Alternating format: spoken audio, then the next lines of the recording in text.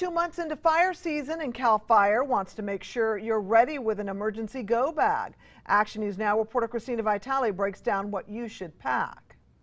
I would like to be more prepared, and I think I should. Dawn Watkins evacuated during the Oroville Dam crisis. You never know. We had a small fire behind our house last year, and we were not prepared. We should have been with everything that was going on, but we weren't prepared. So we were scrambling around thinking, what could we do? Most people know to pack food, water, flashlight, first aid kit, cell phone charger, passports, but John Lentz didn't stop there.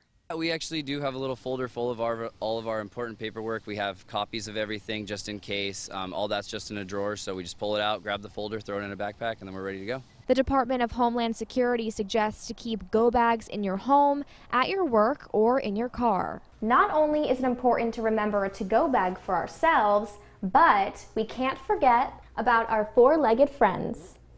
They're like my children. I mean, they can't help themselves. You've got to help them. Cal Fire said mimic what you take for yourself. Pet prescriptions, food, water, feeding bowls, vital pet documents. PetSmart even suggests bringing along anxiety toys.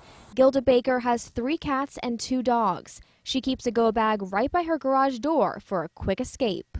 We want to make sure we have proper crates, and we've got them stacked by the garage door, that we have extra dry food, extra litter, extra wet food, so we can just throw it all in the car and get out and get them safe.